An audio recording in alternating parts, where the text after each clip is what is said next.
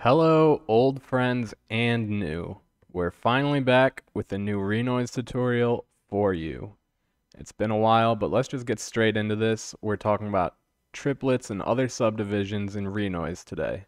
Since my last tutorial on drum slicing and sequencing, I kind of just glossed over them, which seems like a pretty huge thing to skip, but for me, using them has been so second nature that I didn't really think to bring it up. So I'm going to explain why, with two different methods you can use to write triplets and other subdivisions in Renoise. So everything starts with the lines per beat up here, which as you notice, it's at 4, the default, so every line is a 16th note. Pretty simple stuff. If we want one easy way to write triplets, we can change it to 6. Now, every 2 lines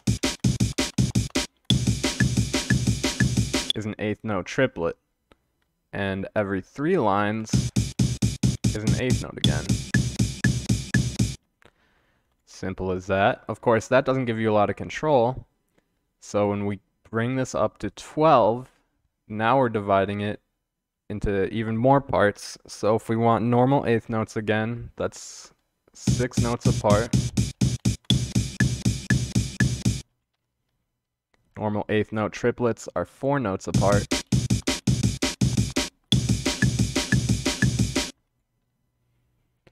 Sixteenth notes are now 3 lines apart.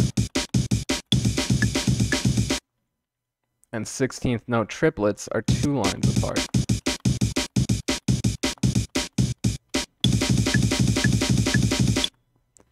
Simple as that. The thing you might have noticed watching my project files, though, is that I'm almost always in 8 lines per beat. And I'm still able to pull off triplets. How, you ask? Well, thanks to a little tool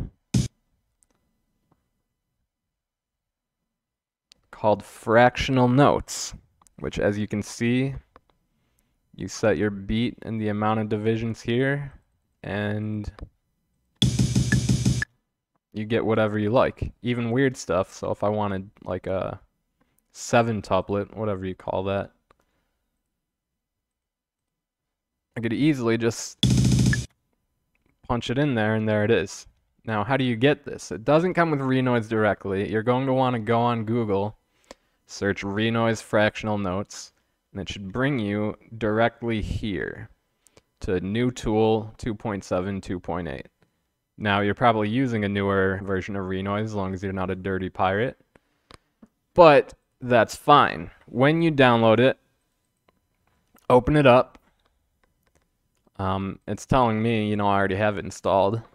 But it will automatically upgrade in Renoise, which it says not 100% reliable, but this tool in particular I've never had any problems with. And now you just simply put a note down, click here and go to the track, fractional notes, and type in whatever you want for your amount of beats and what it should be divided by. Simple as that. That's all for this one.